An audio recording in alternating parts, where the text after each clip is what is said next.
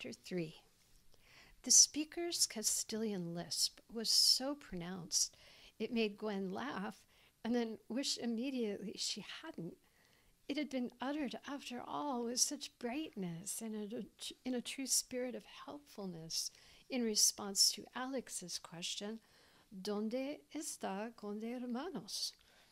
The young woman behind the front desk could not help that, to make matters worse, she had exceedingly buck teeth, and the answer contained a disproportionate amount of S's. La Avenida de los Concepción de San Jerónimo, she chimed emphatically, while traces of saliva spewed not unnoticeably from her lips. Although Alex did not laugh, he was caught off guard and said again, this time slightly incredulously, ¿Dónde? Oh, Alex, don't make her say it again, Gwen implored, having just regained her composure. Ah, but it was too late, and once again the young woman unabashedly replied, La Avenida de los Concepción de San Jerónimo. She enunciated each syllable for the benefit of the Americanos, no doubt, but still to great comic effect. This time Gwen kept a straight face, using a technique she had devised in childhood when fits of giggling would sometimes overtake her in church. For some odd reason, a quick mental recitation of a Hail Mary would usually sober her up in no time. Lo, these many years later, the prayers still work like a charm. Fortunately, Alex understood the young woman this time. Gracias, señorita. Adios, he said, grinning from ear to ear as they departed with their hard-won information. Alex, that was very rude, Gwen pointed out matter-of-factly as they headed out in the direction of Conde Hermanos. Why, what? Alex smiled. Gwen did not smile back. Making fun of a foreign language is simply not acceptable, and you know it. I wasn't making fun of a foreign language, my one true love. I was simply trying it out. Can I help it if I'm having fun practicing? Entirely too much fun, Gwen chided as they came upon an unobtrusive-looking storefront that bore the name they had been seeking, Conde Hermanos. They stared at each other in disbelief. They were standing in front of the very door at the very place they had journeyed so far to reach. A wave of reverence washed over them both, and they were tempted to genuflect before passing through the door. Everyone who enters Conde Hermanos enters for one purpose only, to buy a guitar. And not just any guitar, but one of the finest guitars on the face of the earth is their objective, as is Ferrari to the racing world. So is the name Conde Hermanos to aficionados of fine guitars. And just like a Ferrari, that deserves to be owned by a skilled driver who can handle and appreciate the precision of its craftsmanship, should fall only into the hands of an accomplished musician who can coax out all the beauty that so mysteriously resides in each and every guitar. Of course, there were a few competitors in Madrid. A Ramirez, for example, was a comparable instrument, but nonetheless, each guitar maker had a unique secret that was guarded for generations and as closely kept as a recipe for Swiss chocolate. Inside the shop, guitars were hanging everywhere, from the rafters like hams being protected from worms in the mercados. Gwen and Alex explained the amount of money they were prepared to spend, and then were shown a half a dozen guitars to choose from. The task of selecting fell to Gwen, as she was the accomplished musician in the family. She also had played her teacher's Conde Hermanos for the past year, and thus had acquired an educated ear for excellence. Although her own guitar, a Japanese takamine, was a respectable instrument, it was intended only for a classical repertoire. The Conde Hermanos, however, was made for flamenco, and Gwen had been thoroughly captivated of late by this newfound form. So captivated, in fact, was she that traveling to Madrid in search of the perfect guitar had made complete sense to her. She proceeded to play each instrument in turn quite thoughtfully, knowing her decision would last a lifetime.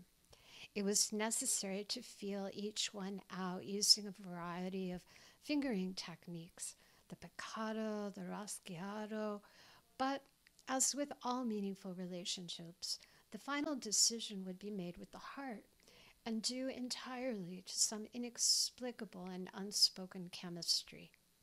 Surprisingly, it was not difficult to make her choice so clearly from the others.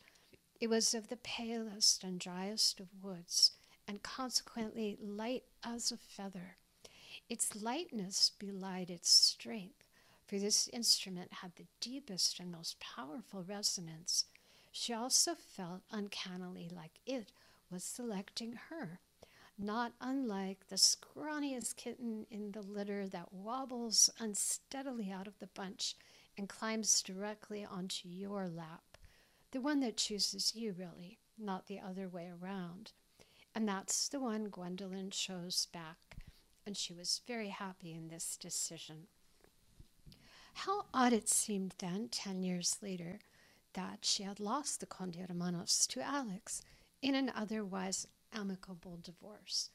Why he had laid claim to it so strongly truly disconcerted her. He even remembered the story entirely differently, enlarging his role in the decision-making process more and more over the years. But it was Gwen who knew what had really happened and therefore felt a strange void in her heart. Gwendolina, amor de mi vida, I have an important questione para ti. Rogelio stated this on bended knee with a playful twinkle in his eye. Fire away, Gwen responded, always amused by Rogelio, a mere youngster half her age with such beguiling ways. La questione es why, mi cielo, were you born too soon? Too soon for what, silly? Be more specifico, por favor. Too soon for me, mi amor, he replied, dramatically wiping away an imagined tear. But you see, that's not mea culpa, joven, Gwen explained with mock patience. It's yours. You, mijo, were born too late. Sí, it's verdad, he conceded. But there could have been something muy especial between us, Gwendolina. Oh, Rogelio, hermanito, there is something muy especial between us. And it was true. After the divorce, Gwen had taken a terrible job to make ends meet, and without Rogelio could not have survived the tawdry monotony of getting through each day. Making music had taken a back seat to paying the rent, and as so often happens in these cases, the human spirit was languishing. How she even wound up selling Oriental rugs never ceased to amaze her. They were undeniably exquisite, understandably expensive, and worst of all, ridiculously heavy. And that's where Rogelio came in. With the help of a dolly and a back support, he made short work of endlessly furling and unfurling these unwieldy, albeit extraordinary behemoths. On the days when new shipments arrived, he and Gwen, while engaged together in the long and tedious process of matching each new rug to its number on a packing slip, had time to talk extensively about their lives. It was on such a day that Gwen told Rogelio about the Conde Hermanos. No se preocupes, mija, la guitarra will return to you, Rogelio said, as if stating the obvious. Gwen queried back. Laws, Wera, the laws of physicos, he proclaimed, professorially. And what laws of physics might that be, maestro? Gwen asked with amused interest. Oh, muchacha, water siempre finds its level. And Gwen mentally strove to make the connection. And amor returns to amor. You loved the guitarra, no? You traveled far to find it, see? You chose it with your corazón. You played it with amor. Entonces, la guitarra loves you too, and she will travel far to find you. Is that really possible? Gwen wondered out loud. Por supuesto. La guitarra has a spiritu, an alma. It is her spiritu that will find you. The question now is, will you recognize her? How could I not know her? Because she will come in a disguise, mujer. But she will come. Así es la vida, Gwendolina. Es verdad, mi amor. Strangely, these words filled Gwen with something she had not felt in a very long time. Hope. Rogelio had imparted this wisdom to Gwen on September 16th, the actual Mexican Independence Day. He told her Americanos made a big deal about Cinco de Mayo because it was easy to pronounce, whereas Dia 16 de Septiembre was too much of a mouthful. But he insisted that they should celebrate by taking 2 bottles of Corona to the beach and toasting his beloved homeland as the sun set. 2 weeks later, on September 30th, he suggested they repeat the ritual. So soon, Rogelio? Why? Because today is a day that is muy importante. It's the feast of San Jerónimo, Rogelio answered definitively.